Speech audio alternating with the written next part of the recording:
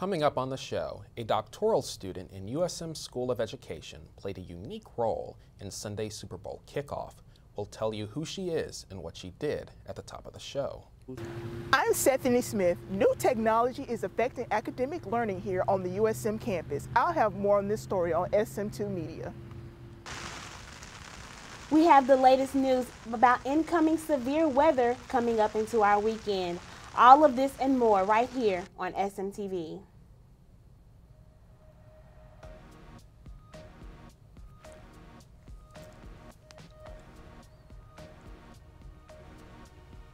From the Chuck Scarborough Television Studio on the campus of the University of Southern Mississippi, this is SMTV News. News you can use.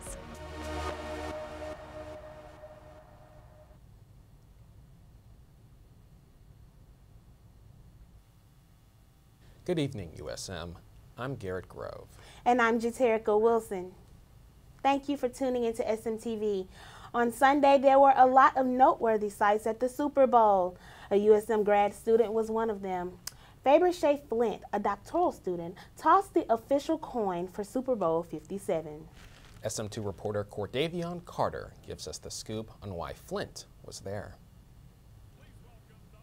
USM student Fabershea Flint, a doctoral candidate in higher education administration, had the honor of tossing the official coin before Super Bowl 57 between the Philadelphia Eagles and Kansas City Chiefs in Glendale, Arizona on Sunday. And to flip the coin, Fabershea Flint. She was one of 4 Pat Tillman scholars named as honorary coin toss captains who were selected for their dedication and vision to creating a better tomorrow. Flint became eligible for the Pat Tillman Scholarship after her husband, Staff Sergeant Brian A. Lewis, was killed in March 2006 during Operation Iraqi Freedom. Through her loss, Flint found her purpose in helping others in higher education. She has created a scholarship in memory of her late husband and founded an educational consulting firm geared towards helping institutes of higher education foster learning environments that value diversity and inclusion for marginalized students. It is tails. Kansas City has won the toss. They will defer their choice for the second half. She hopes to complete her doctorate at USM in May 2024. This has been Cordavion Carter, signing out, SM2 Media. After many delays, the long-anticipated Moe's Southwest Grill opened this past Friday at USM. Since then, long lines around lunchtime have begun to rival that of Chick-fil-A in Freshens on campus. SM2 reporter Simeon Gates was there when it officially opened and has this report. A Moe's Southwest Grill location opened at Southern Miss this past Friday, and students lined up across the Cochran Center to get a bite. Moe's is an American restaurant chain serving Mexican and Tex-Mex cuisine. The Moe's location at Southern Miss is located in the Cochran Center, right outside of the cafeteria. This Moe's has been in the making for over a year, though construction was delayed due to supply chain issues. However, the delay did not hamper student excitement. Aramark's operations director Marcus White spoke to SM2 on the opening day. We just looked around at all the locations we have here on campus and tried to put in something that we didn't have already, and we came up with a Moe's. I think it's going to be a good asset to the campus, and I'm just ready to see what it holds in the future. That was Simeon Gates reporting. Southern Miss University Forum made a grand return this past Tuesday by welcoming the accomplished Dr. Talithia Williams. SM2 reporter Abigail Troth has more on that in this report. USM students are gathered here tonight at Bennett Auditorium to witness mathematician Talithia Williams at a university forum. Dr. Talithia Williams is an established mathematician and scientist, having worked for NASA, the NSA, and has been a research partner with the World Health Organization. Dr. Williams' focus usually lies with statistics. Most of her research is devoted to creating statistical models that emphasize the spatial and temporal structure of data and applying them to real-world issues. Dr. Williams has received multiple STEM degrees from Howard University, Rice University, and Spelman College. Dr. Williams has had a massive impact on students and encourages them to work as hard as they can within their fields. Like today was really important to me because we got to see Talithia Williams, who is a very, I would say, very important, at least to me personally, Black woman in STEM. The next university forum will take place on March 21st, 2023 at 6:30 p.m. in Bennett Auditorium and will feature the feminist author Roxane Gay. Abigail Troth, SM2 News. We still have a lot left in the show. Be sure to stay tuned for the latest news, sports, and weather affecting Hattiesburg. And speaking of weather, we'll go ahead and give you a heads up of what to expect in the coming days. Today, you most likely experience rain and humidity in the afternoon hours. With a high of 78 and a low of 65, it was fortunately not too cold. For the rest of the week, that will change as our low is 41 and our high is 73 on Thursday. For tomorrow, also expect some thunderstorms in the forecast. And if you have not already done so, be sure to subscribe to Eagle Alerts on your phone to get the latest information about severe weather. Into the weekend, it will continue to get colder, but there should be no rain in the Pine Belt. Though it starts to get back into the 70s starting on Monday, you won't have to worry about rain until we get into Tuesday. Even if it doesn't rain on you on Tuesday, be sure to pack an umbrella for next Wednesday. We'll be right back after a short break. For news, weather, sports, and more, follow Southern Miss Student Media on all of our social media platforms, Facebook, Twitter, YouTube, and Instagram. The world is changing, and we are changing with it as our students create, inspire, and inform. Beginning this fall, the School of Media and Communication will take its Public Relations Master's degree fully online. That means students anywhere in Mississippi or around the world can get their advanced PR degree from the University of Southern Mississippi. Check us out as our students find new ways to create, inspire, and inform. I just feel so good.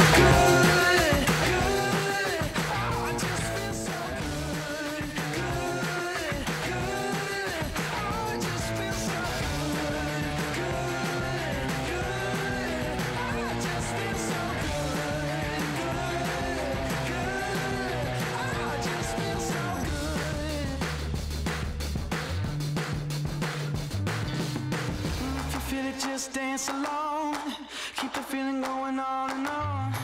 If you feel it, just dance along, dance along, dance along. Yeah. It just feels so good.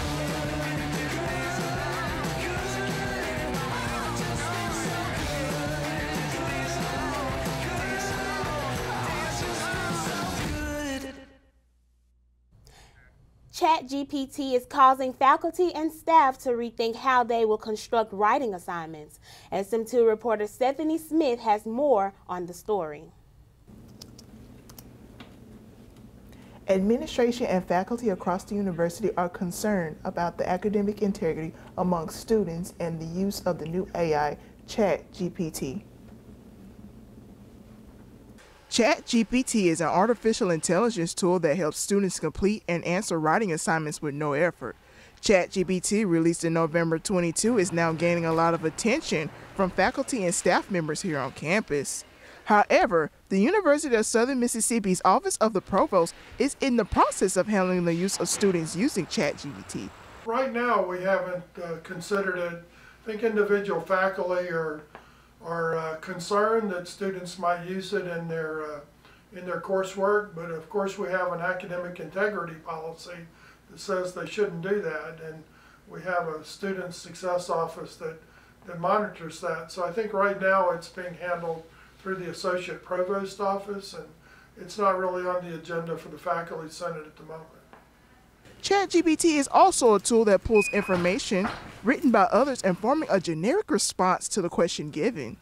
I think the major concern by many people is that ChatGPT will be abused. It will be utilized on college campuses to submit assignments, and I think that concern is very legitimate. I also think that if you have played with ChatGPT, you can very quickly identify its shortcomings. It does not understand truth. It works based on word probability. So it knows that there's a high probability that the word domestic follows gross, and the word product to follows domestic. So it uses probability to construct writing or creatively. If you would like to try ChatGPT, please use with caution as this goes against academic integrity policies. For more on this story, please visit sm2media.com. I'm Stephanie Smith reporting for SM2 Media.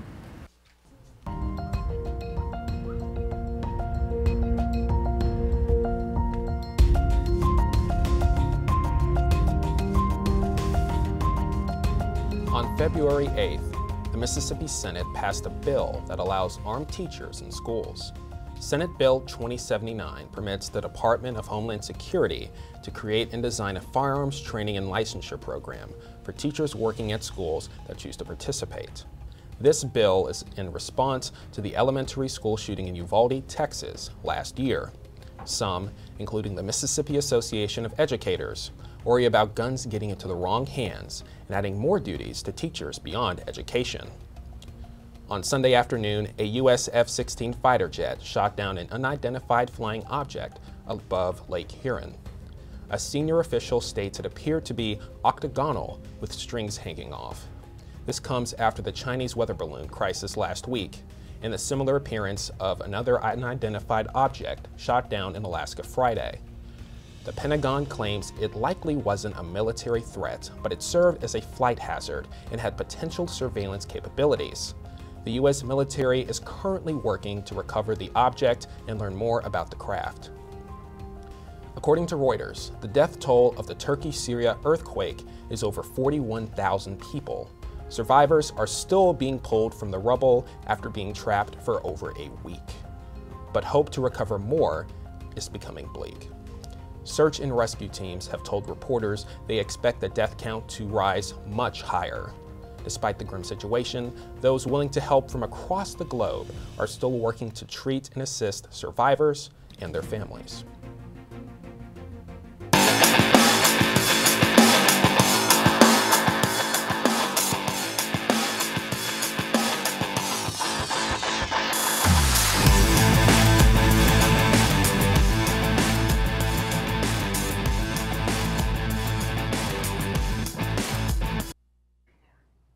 Welcome to the SMTV Sports Recap. I'm Amari Anderson. Southern Miss Athletics continue to thrive with good news around the nest for all the Eagles. Bouncing over to men's basketball, who have a record of 23-4, are undefeated at home for 14 straight home games. Austin Crowley leads the men's team with an average of 16.9 points per game. At the beginning of the season, the Eagles were predicted to go the 14th seed in the Sun Belt Conference and barely had over 100 fans at their first game. The Eagles won the #1 seed battle over the Raging Cajuns with a sold-out crowd to witness it. Pinckney put up 22 points for the Eagles, and 3 other Eagles were in double figures to help clinch the win. The men also snagged a win over ULM this past Saturday. You can be sure to follow them as they travel to Mobile, Alabama on Thursday at 7 p.m. to face off against the South Alabama. Rolling on to the hardwood, we have the Lady Eagles with a 16-9 record led by Dominique Davis, who is averaging 17.3 points per game. The Lady Eagles went 1-1 in their 2-game homestand this past weekend as they took a tough loss to Texas State. They were sure to redeem themselves with a much-needed win over Coastal Carolina. You can be sure to follow them as they travel to ATL to play Georgia on Thursday at 10 a.m. The much-anticipated baseball season will be in full swing this Friday at Pete Taylor Park. Those guys are coming in hot after a great season they had last year. They are ranked number 18 in the preseason polls, so make sure to catch them Friday at 4 p.m. versus Liberty. Running in, we have some personal bests and new school records. Dylan Evans takes 5th place in the men's 600-meter run on day 1 of the Music City Challenge in Nashville, Tennessee. And lastly, the moment you've all been waiting for, this week's 4th Street Player of the Week goes to Neftali Alvarez. He had 17 points, 4 assists, and 4 rebounds against the Louisiana Raging Cajuns. This has been Amari Anderson with your sports recap. Back to you.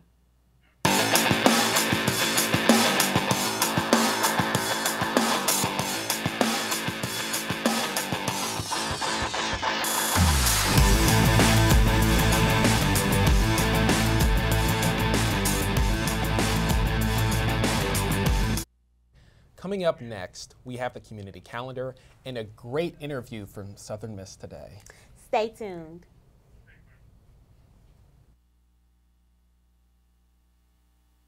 For news, weather, sports, and more, follow Southern Miss Student Media on all of our social media platforms, Facebook, Twitter, YouTube, and Instagram.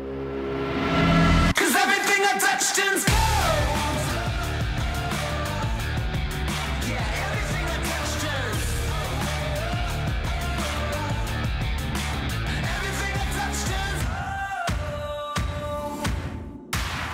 Now everything I touch turns gold. Everything I touch turns.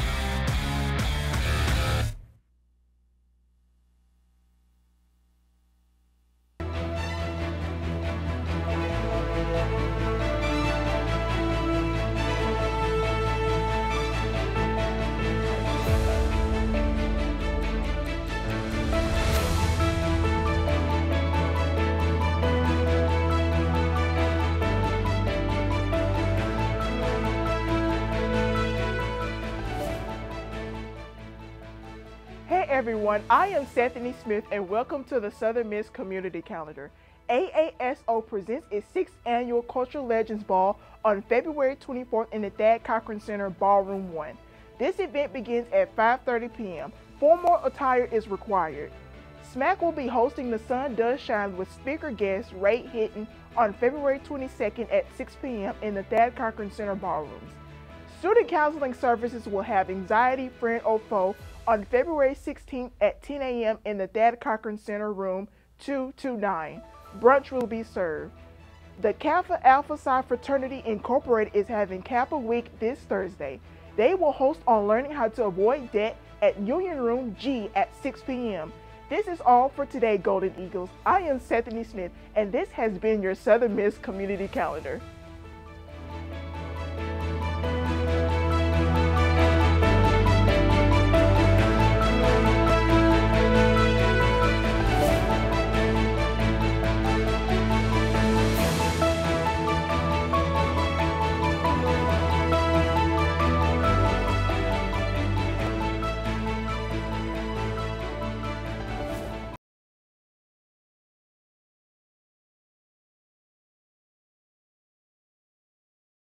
So what exactly is the study abroad program here at USM?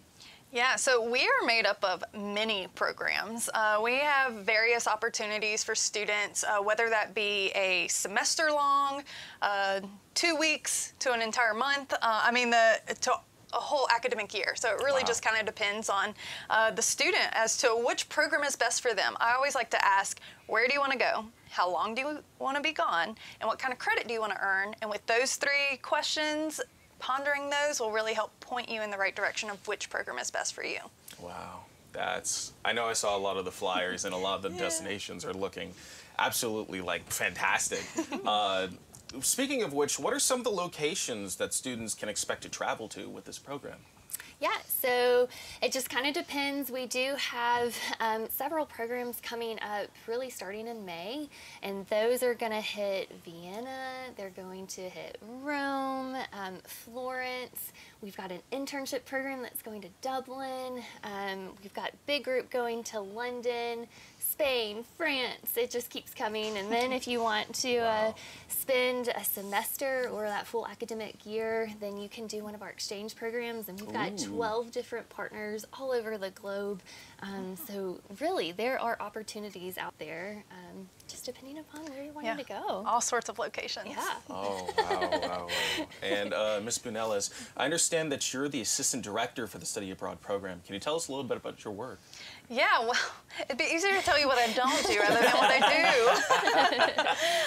do. Yeah, like I said, I've been in the office for several years, and I started as a graduate assistant. So, I mean, I've done everything from, the tabling to what I do now is really help manage our application system and support with our scholarship programmings and, really just being that support system when it comes to risk management and things like that, because always safety and health is our #1 priority for our students when they're traveling, right? So just making sure all those boxes are getting checked where they need to be checked. Yeah, I'm really working closely with everyone in the office and pursuing that we're doing that.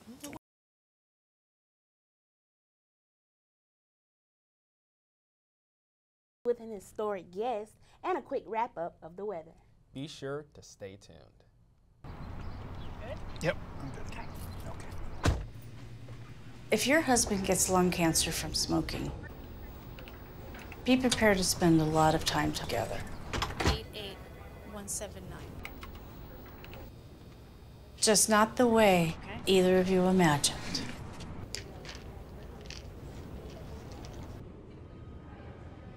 The people you love are worth quitting for. You can quit. For free help, visit cdc.gov/tips.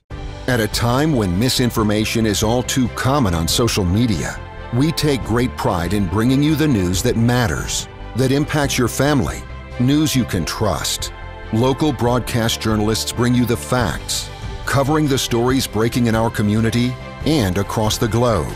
Text TV to 52886 and let Congress know you depend on local journalism.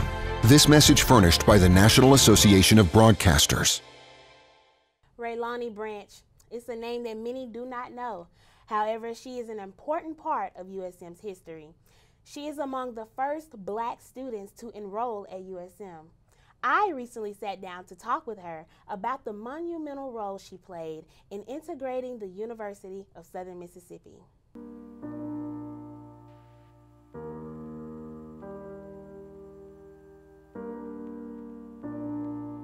So what led you to come to USM?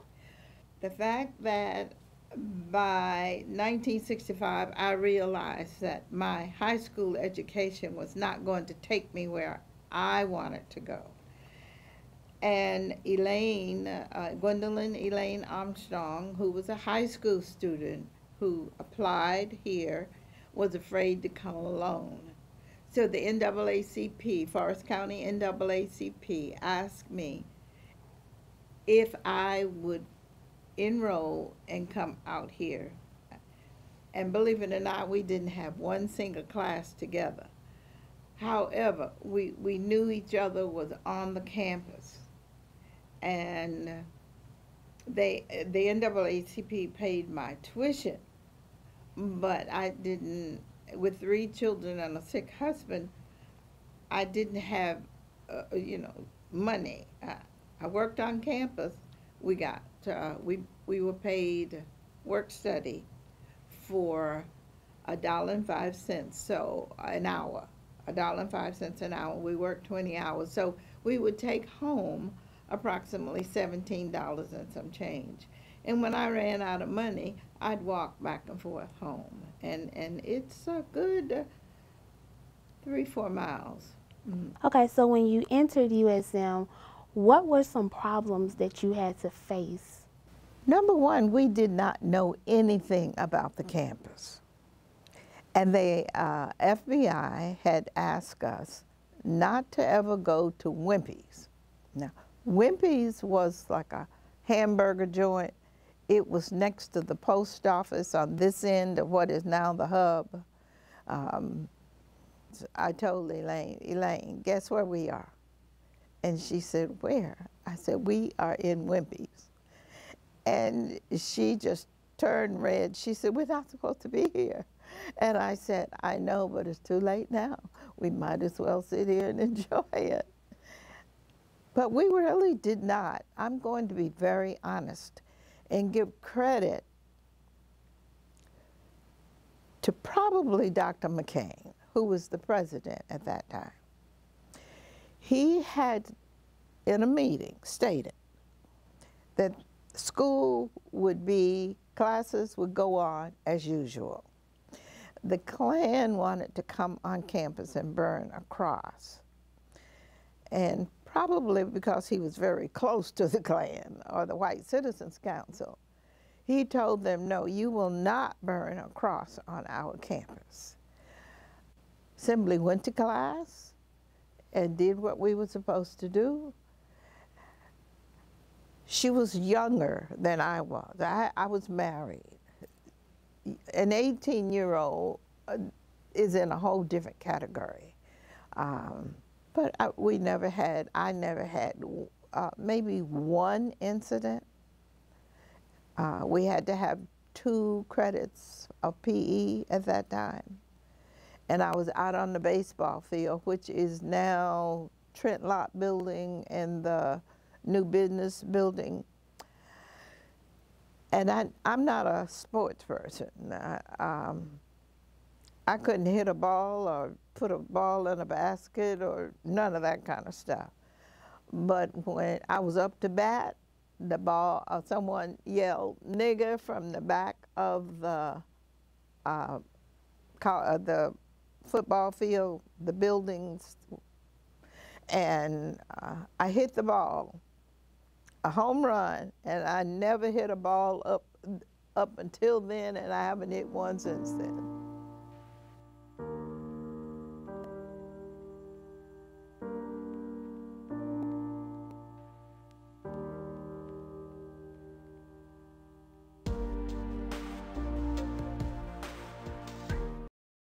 For the weather over the next few days? Well, just over the next few days, it's going to be really just important to keep in mind the weather for tomorrow because there's going to be some really intense thunderstorms. But after that, something you need to also remember is you won't have to worry about bringing that umbrella until next week, at least if you're in Hattiesburg.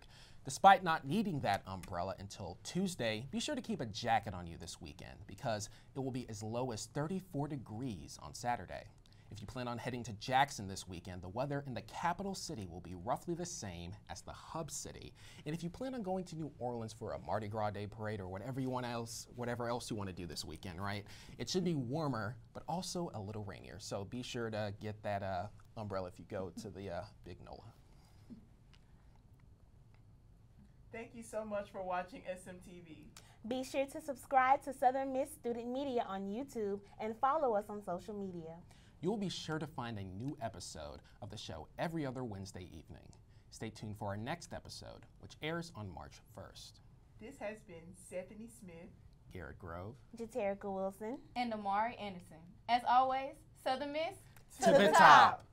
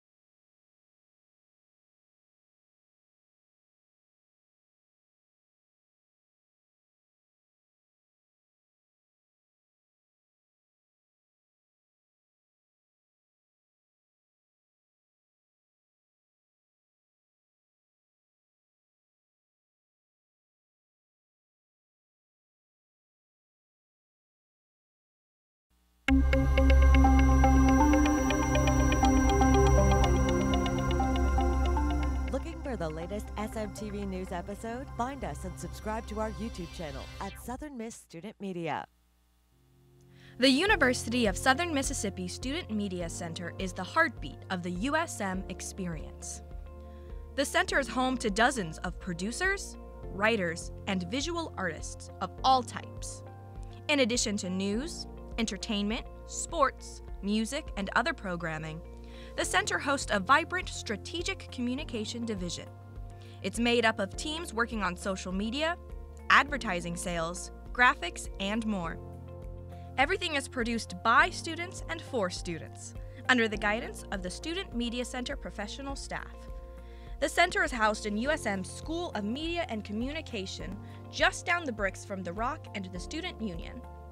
School Director Ed Simpson says the Student Media Center serves as the loudspeaker for the USM student voice and the training ground for the next generation of media professionals.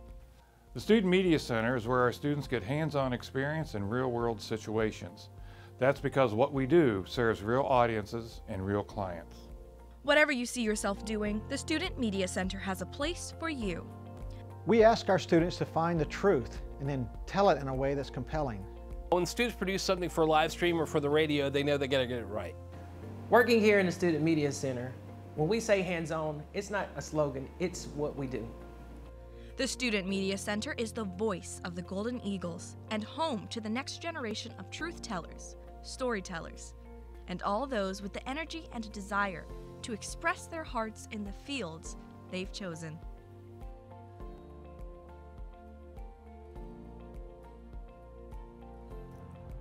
Join us.